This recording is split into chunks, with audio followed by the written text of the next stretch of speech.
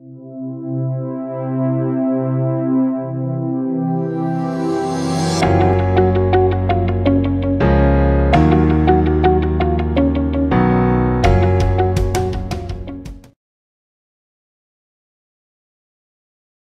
video shows you how to start up the Leica DM6 widefield microscope and add a sample to an air or oil immersion objective. To the right of the microscope, switch on the power for the extension socket, and if using the system for fluorescence, switch on the wall plug labelled Flash 4. Remove the microscope dust cover, fold and store on a spare stool or free benching. Switch on the CTR power box and then the fluorescence lamp. Turn on the power switch labelled 1 at the back first, and then the shutter switch labelled 2 at the front.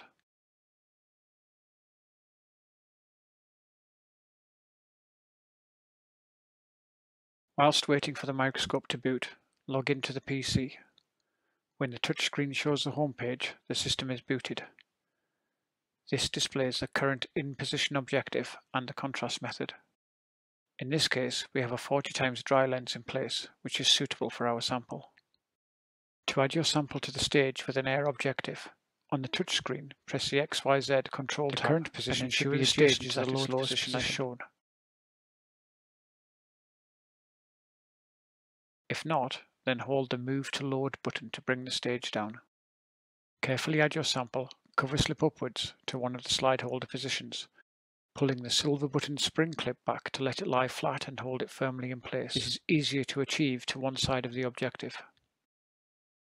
On the Smart Move controller, switch to XY fast using the button on the left, then use the X and Y controls on the controller front to maneuver your sample under the objective. Now on the touchscreen, press and hold the Move to Focus button to bring the sample up to the approximate focal plane.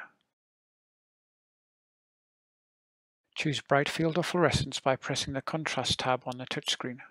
Here we select Fluo for fluorescence. The filter cube choices are shown below and are in wavelength increasing order of DAPI, FITSI, Psi3, Texas Red and Psi5.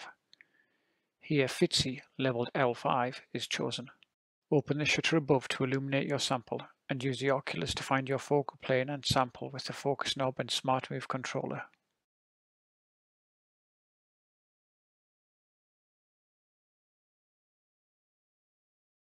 Once found, close the lamp shutter to protect your sample. Next, we show how to move to an oil immersion objective. On the touchscreen, select the XYZ control tab and swap the controls to XY with the button in the top right. Using the Save button in the bottom right, mark your current position and then move to the Objective tab. Select an immersion oil lens, which are apparent from the oil drop in their icon. The chosen objective will flash, indicating you must change immersion.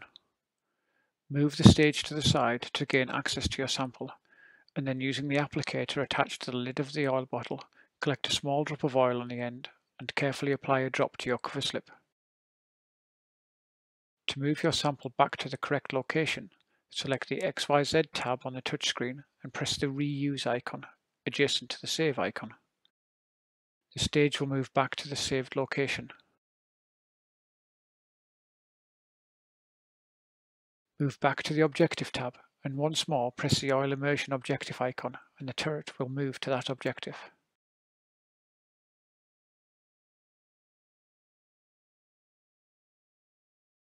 Finally, using the Contrast tab, open the Illumination shutter to fine-tune your focus, remembering to close the lamp shutter when finished to prevent damaging your sample.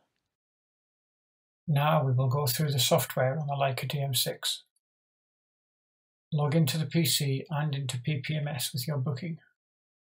Ensure all hardware is started, then double-click the LASX icon on the desktop. Ensure the configuration default dynamic wide field tree is selected with standard configuration, then click OK. It will ask if you wish to initialize the stand. This is important for any tile scans, so if using them, say yes and it will register the stage position. After this, boot up takes about a minute or so.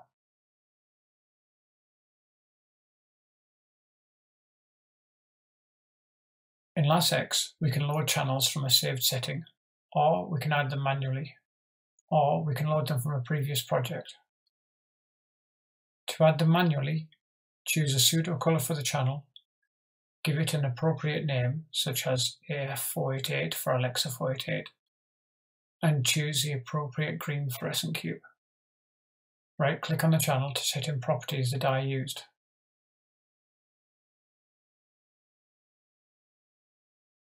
Click the plus icon to add a second channel and repeat the procedure for this channel. Notice it leaves a new channel on the same filter cube, so in this case we would get a red pseudocolored image of green fluorescence. So select the correct filter cube for the channel you're on.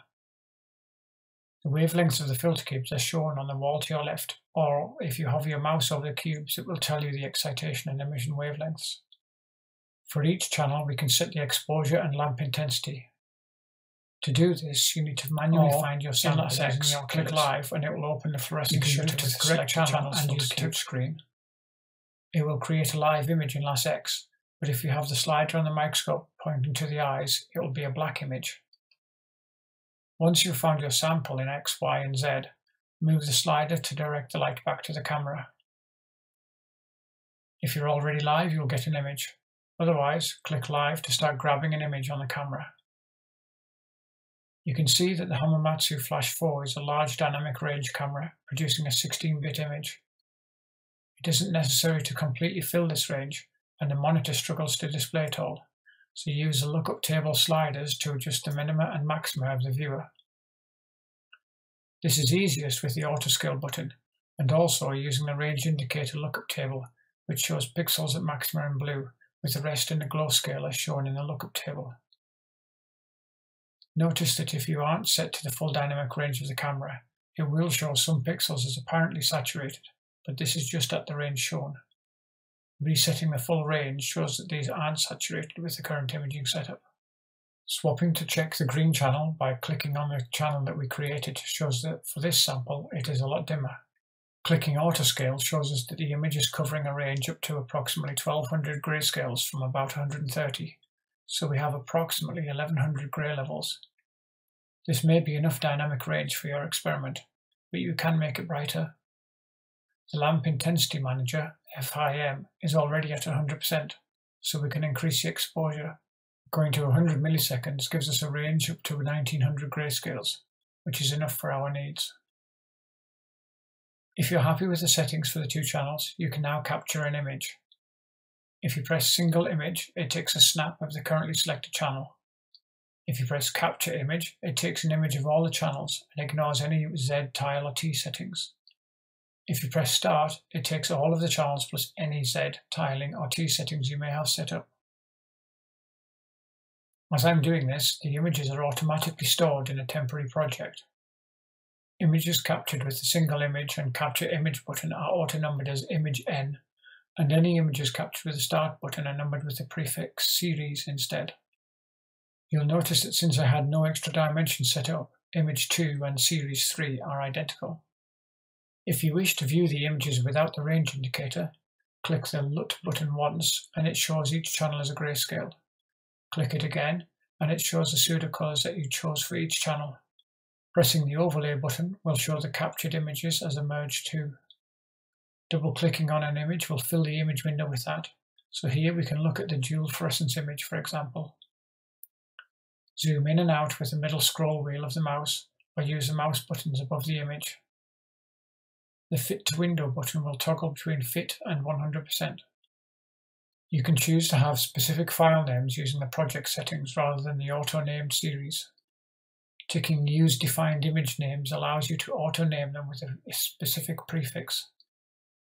In this example, all subsequent images captured are called Fred, with auto-numbering after the name. You'll notice that because I have reset the image lookup table, this new image is captured with the channel colouring as I defined it.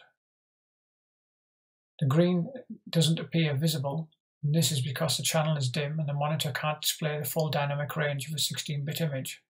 The data can be visualized by altering the lookup table, for example using the auto scale button. This doesn't affect the intensity values of the captured pixels, only the apparent display. If you wish to capture a Z stack, activate Z by pressing the Z button. This brings up the settings window below the other settings. I'll minimize the other settings to make display easier.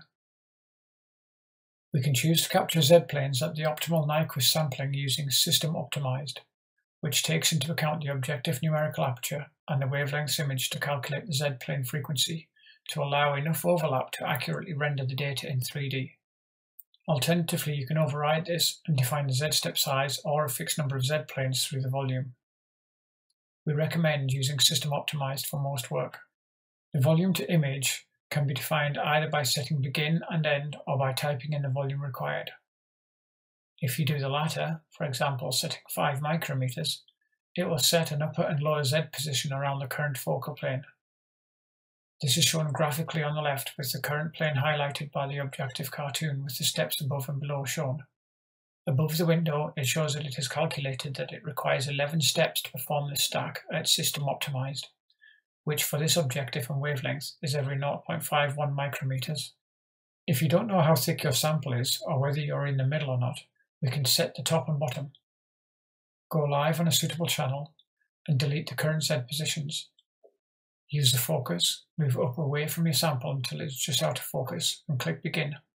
Then move focus through the sample until just out of focus, and click End. Click Stop to prevent bleaching your sample. Now, clicking Start will perform an XYZ multi-channel stack. It has remembered the zoom I was using to check my focus. I can zoom back out with the Fit to Display button. You now have a slider on the right of the image window to move through the captured Z planes.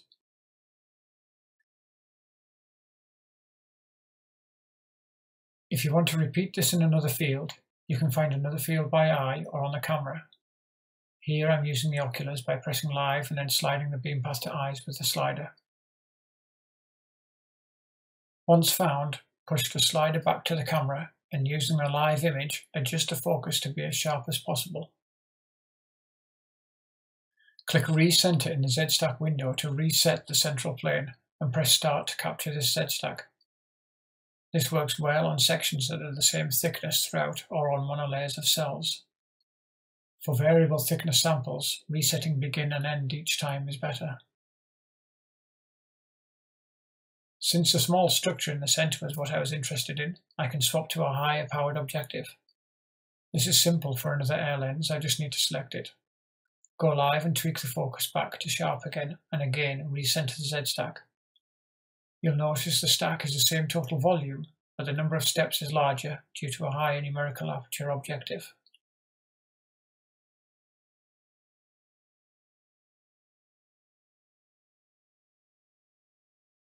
You'll also need to double check your exposure times when swapping lenses. The higher NA will capture light better, even though in this case the pixels are being quartered moving from a 20 to a 40x. Zooming out to the full field in the viewer window and using the range indicator for the whole dynamic range shows that I have saturation with those blue pixels. We can either reduce lamp intensity or exposure.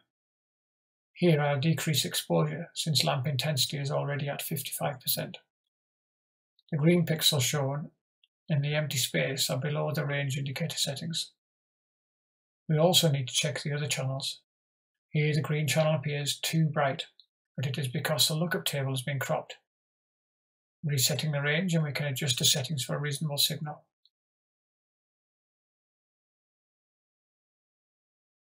Pressing Start takes a stack. The odd colour of the image as it's captured is due to the two channels being overlaid using the range indicator lookup table, and it hasn't yet captured the second channel, so it's filled with zero values which are coloured green. We can reset these and inspect the image using our pseudo colours.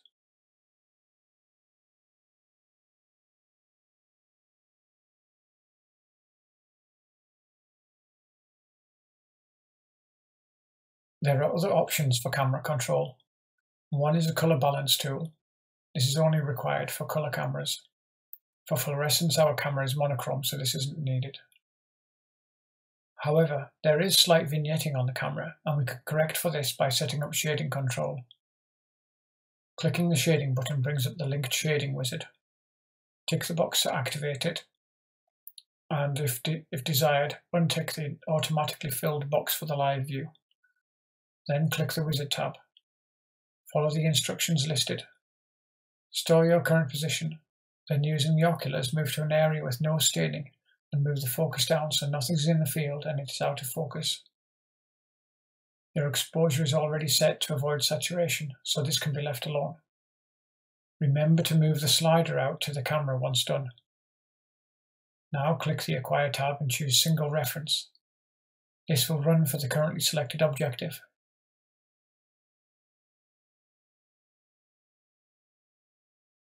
Using Start will ask you to perform for all objectives. This is usually unnecessary.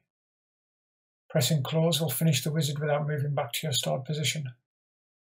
Click the Restore tab to select moving back to your saved position on the sample. Linked shading then needs activating for the camera.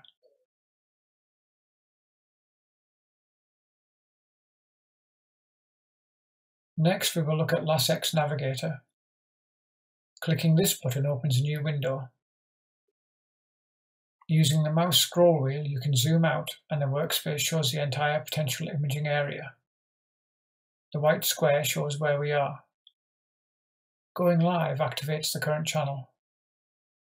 We can swap this to another channel with the channel controls at the top, and can also edit the lookup table here too to make it easier to view. Once happy with these settings, you can click Spiral to create an overview image.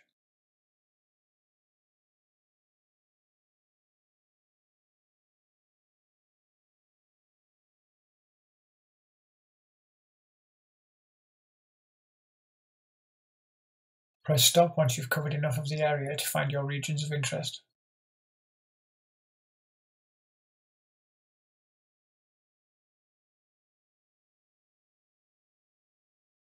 Here we'll draw a polygon around the section of interest.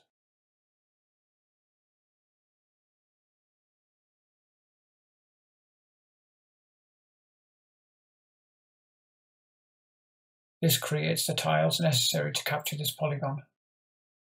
Double-clicking in the center of this moves the stage to that position. Clicking Live lets us double-check the focus. We can choose to capture the entire tiled area as a Z-stack, but for speed I'll switch it off.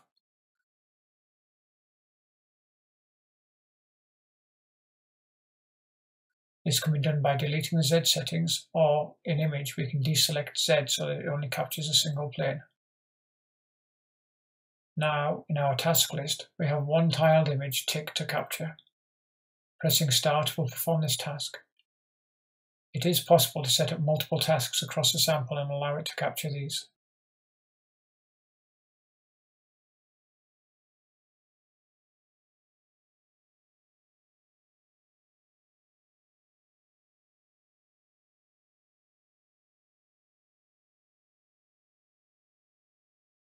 For tiled regions, we can stick them together once captured using Mosaic Merge. Select the tiled image from the project and click Merge, which creates a single merged image. Having the linked shading already set up gives us a nice flat image.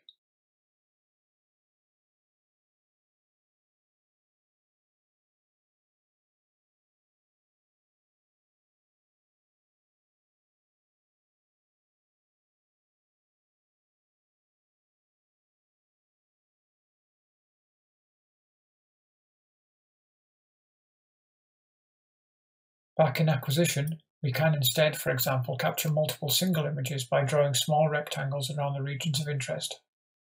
Pan around the overview scan using the arrow tool to mark the positions. Now we have 4 positions activated, and Start will capture these 4 positions for us.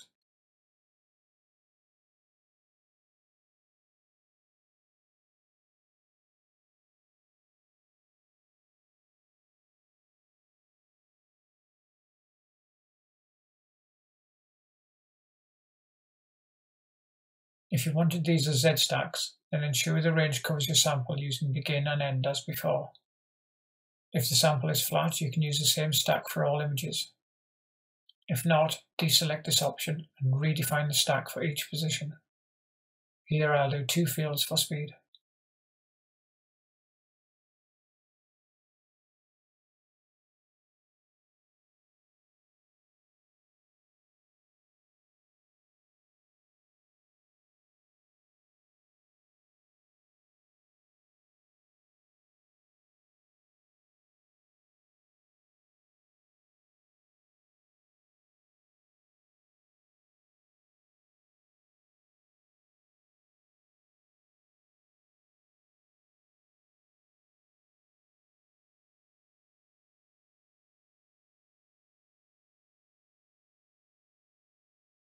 All data are stored in the project.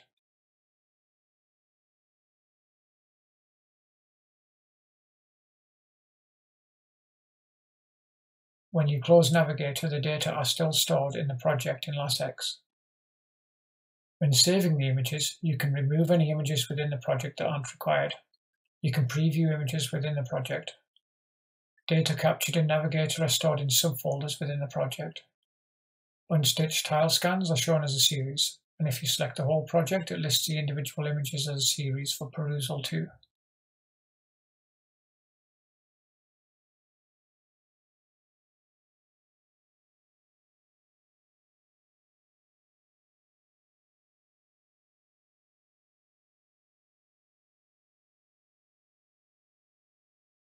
Right-click the project to choose Save As.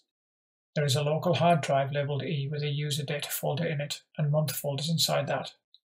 Or you can save to your network storage folders if you have them mapped.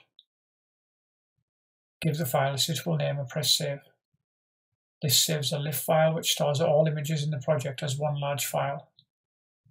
This can be opened in Fiji, ImageJ, with bioformats, or with LassX. The linked shading data doesn't need to be saved, although you can and reuse it, but it's usually better to redo for each set of experiments.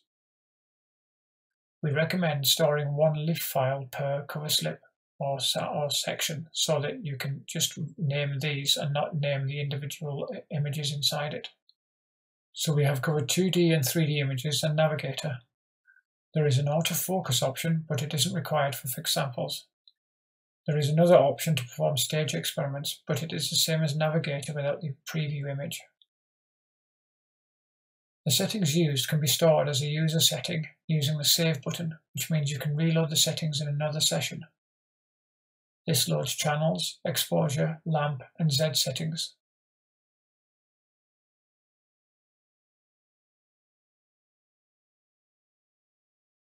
Alternatively, you can reuse from a saved image by loading the project, selecting an image, and pressing Apply. This won't add the Z settings if you use a 2D image, and vice versa.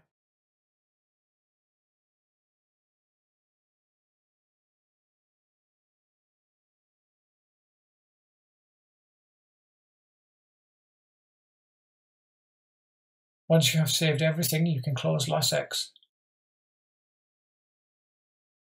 At this point, you can move the stage down and clean objectives if necessary, and then follow the shutdown procedure following. You can copy data across the network to any map drives you have, and then sign out from the PC.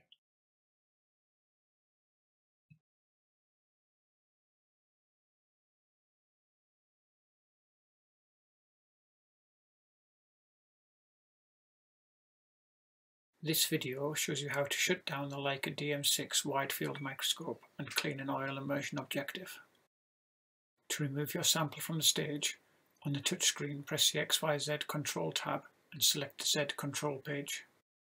Press and hold the Move to Load button to bring the stage down to its lowest position. Remove your sample by pulling the silver button spring clip to release it. If you used an oil immersion lens, take a single piece of lens tissue from the box and fold it in half. Use this to carefully wipe once across the objective lens to remove excess oil.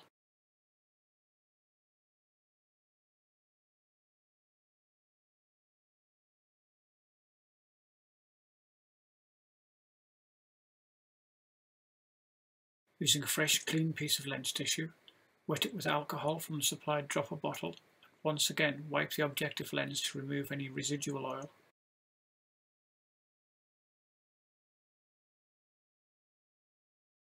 Finally, take a clean, dry piece of lens tissue, fold it in half and wipe the lens to remove any alcohol residue.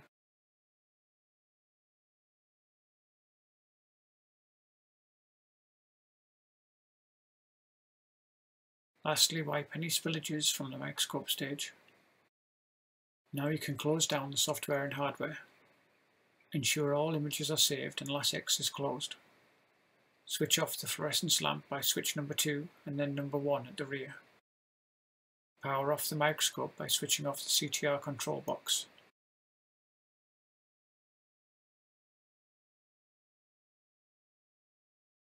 Switch off the wall plug labelled Flash 4.